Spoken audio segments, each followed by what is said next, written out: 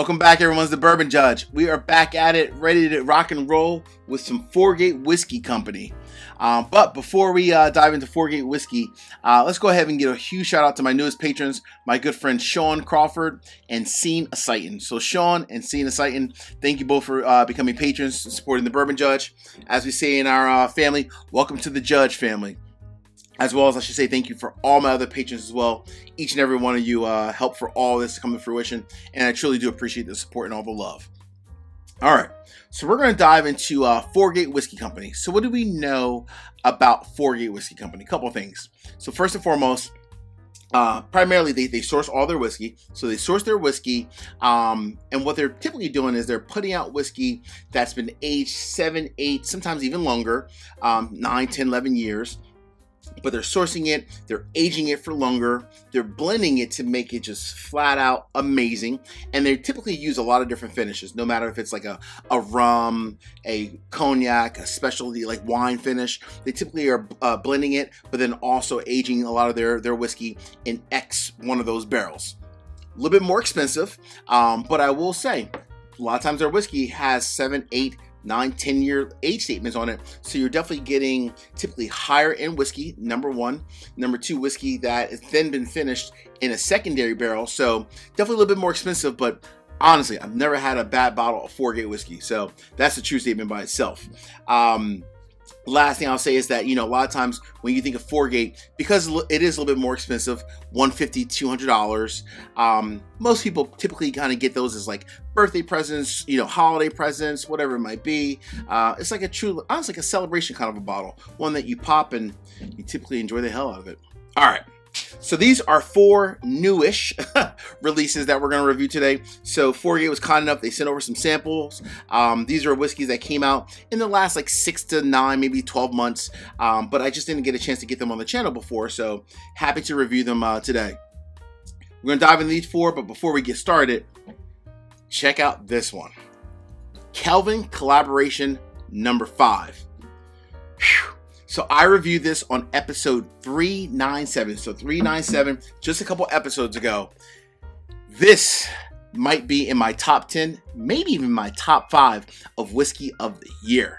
So this one by itself, folks, flat out amazing. Again, check out episode 397 where I go deep into everything related to Kelvin Collaboration number 5.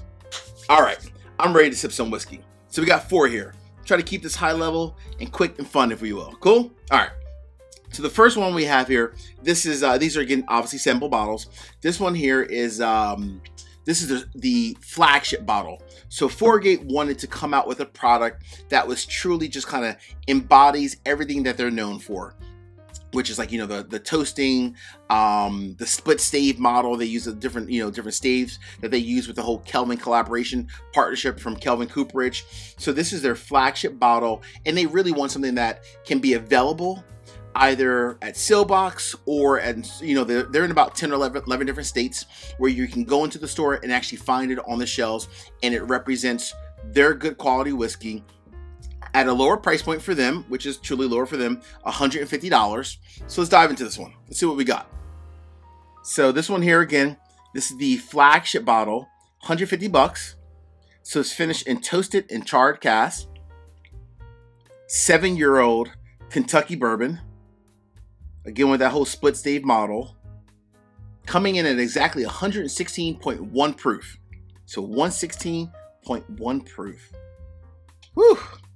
I do love that whole split stave. It gives it like that sweet and spicy charred kind of a note. I always love that. Oh, man. Let's get into this bad boy. Nice, sweet, caramel, peppery kind of nose. Smidge of cinnamon. Very nice. Oh, goodness gracious. All right. Cheers.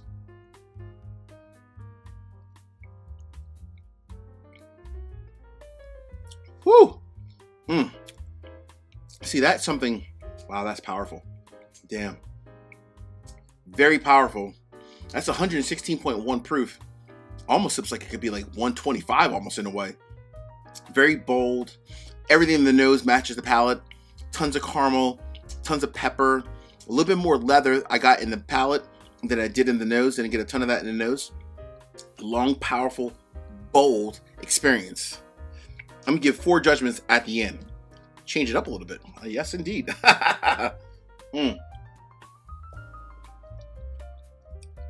Wow. Very nice. Very nice. All right. I'm gonna save the judgments to the end. Change it up a little bit this time. One thing I will say, I want to get some water. One thing I will say is, so earlier this summer, I was out in Kentucky, had a patron only meetup, and I think I posted, I think on Instagram somewhere. I posted it somewhere, and Bob was like, "Hey, Judge, why don't I drop by?" So Bob is super cool. Bob is one of the owners of Forgate. Super cool. He popped into our patron only meetup. He brought a whole bunch of whiskey that's not even on the market yet, like ones they're planning for even like 2024 for next year. He gave everyone different samples. Just really down to earth, super cool guy. And that's one of the reasons why I also do love Forgate Whiskey Company. They are very much, they prefer to be out in the public and actually meeting with people, as opposed to kind of being behind the scenes where you don't really know exactly who the people are. So I really appreciate Bob. Thanks again, Bob, for joining the Patron Only Happy Hour and having a blast with us, and letting us sample some of your new and up and coming releases. I almost feel like we almost had to sign like an NDA, but we had a blast. We had a good time. All right, so that's the flagship. Flagship is no joke, boy. That's pretty damn good. All right, but no judgments just yet. Not yet. All right. Let's get to the second one. So this one is interesting, from the Majestic Wood series. Woo! Say that again, Judge. The Majestic Wood series. So this one, newly defined Majestic Wood series. This is Forgate's finished in Brazilian Amburana oak. So Brazilian Amburana oak. Wow, that is big time Amburana. Holy mama. So this is 7-year-old Kentucky bourbon whiskey. And again, I say 7-year-old, but it's at least 7 years old. A lot of times they do blend in older age whiskey as well, but it's at least 7-year-old. So 7-year-old Kentucky bourbon whiskey, finished in Brazilian oak as a secondary finish. Now we don't know, wow, that is such a cinnamon bomb. Jeez. We don't know how long it was finished in the Amburana, but by guessing from the nose, wow, this had to be a long time, because I mean, it is deep and robust. This is truly a cinnamon bomb all day. A lot of vanilla in there as well, but very cinnamony. I mean, goodness gracious. This is truly French toast in a bottle. Whew, goodness. Price on this one, little steep, $230. Woo! Little bit expensive on this one. All right.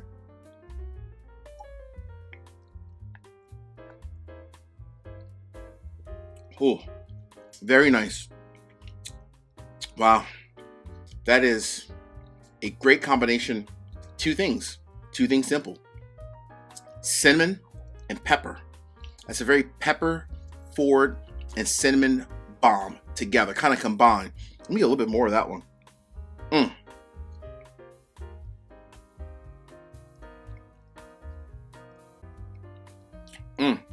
Yeah, very much pepper and cinnamon together combined.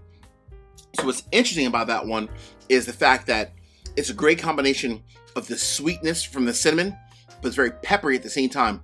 Long, bold finish, coming in at exactly 115.1 proof. Very bold, very robust. Again, this is one where if I had to sip it blind, I might guess that this one was actually closer to like 120 proof. Very bold, very robust, quite delicious. Everyone, and I mean everyone, has been on the Amburana kick for 2023. It's like, it's the hot thing right now, the hot new wood, because everyone loves the whole Brazilian oak wood, the Amburana wood. So very interesting. Very delicious. All right. We are going to batch 27. Uh-oh. Batch 27. So this is the French oak specialty. So batch 27 is 7-year-old Kentucky rye whiskey. Also the split stave by Kelvin Cooperage. And it's finished, as I mentioned earlier, in the French oak. Kind of like the Amburana. We don't know the exact time it was finished in the French oak, but it was finished in French oak. This one, 115.3 proof. And price, $200, which is pretty much, for the most part, their ongoing price point, that $200 mark. This one happens to be a little bit more. The Amburana happens to be a little bit more expensive because the Amburana wood, especially if you get the high quality Amburana wood, which is what 4Gate did, it's going to cost a little bit more. So that's the reason why the Amburana finish was a little bit more. And the flagship is probably, actually I think this is the cheapest of their all for 4Gate at $150. But the $200 price point, that's pretty much BAU for 4Gate. All right, very nice. Because it is a rye, I will say this definitely stays true to being a rye, meaning the fact that in the nose, I'm getting a ton of like mint. Wow, ton of mint, smidge of floral. But what's interesting is because the whole French oak finish, it's like a minty, floral, peppery note kind of mixed in with like almost like notes of like caramel, some vanilla, almost even like a little bit of like a milk chocolate kind of a note as well. Very unique. Interesting. This is going to be very interesting. Hey, real quick, I need 3 quick, easy favors. Number 1, hit the like button. Number 2, drop me a comment. Let me know, what are your thoughts on any of these 4Gate releases if you had them yourself? And last but not least, please make sure you also subscribe to the channel and hit the bell so you get notification each and every time I release new content. Cool? All right. Cheers.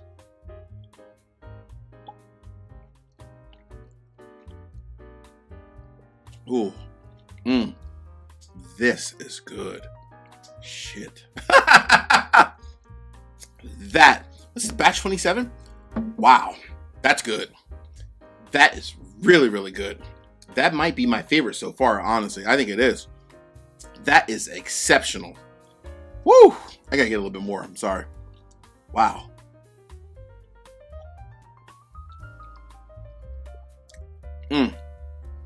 Honestly, when I first heard about batch 27, I wasn't sure how this was going to like end up. You have a couple things going on.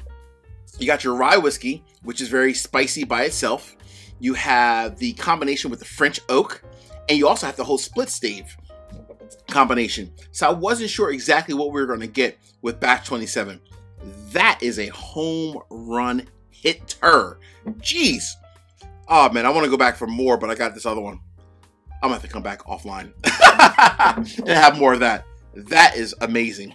That's flat out amazing. Everything in the nose transfers to the palate. It is a wonderful combination of sweet and spicy. It's almost like it's a true rye, but that French oak, it cuts the mint and the floral notes. It cuts it like in half, and you still get like those notes of like the mint and the like the floral notes and the spiciness, but you also get the sweetness from that French oak. That is a home run. Bob, you did well with that one. Literally.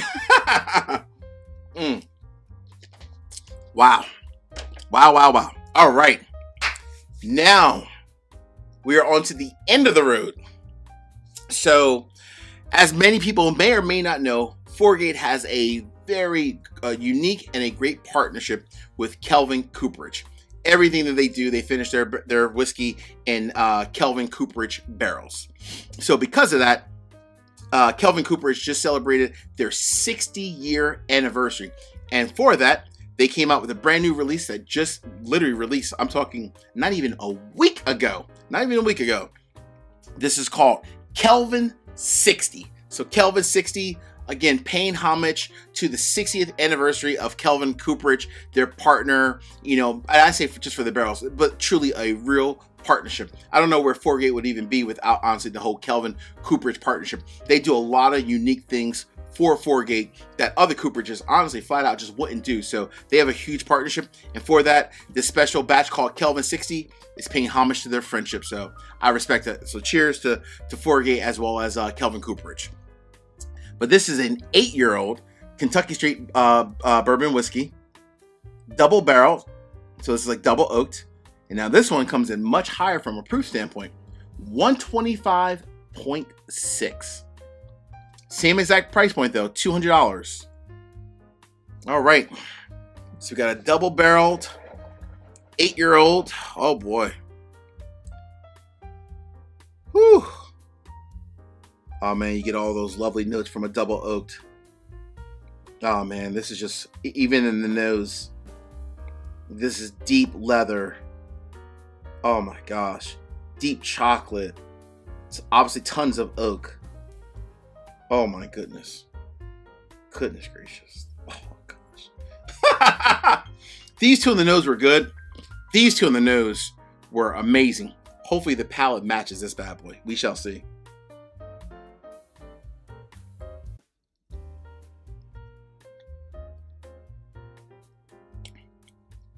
Wow. Wow. Oh my goodness. Oh my goodness. Wow. I have to get a little bit more. Hold on. Oh man.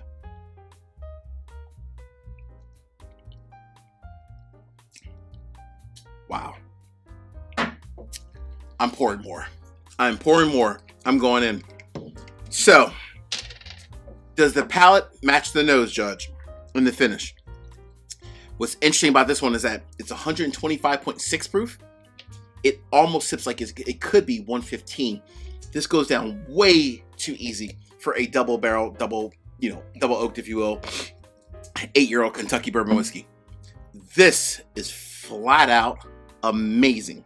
And I mean amazing. It might even be better than Kelvin. I don't know. It might be better than Kelvin 5. I'll have to do that offline. This is flat out ridiculous. This new release. Oh. Jeez Louise. Hold on. What's nice about this one?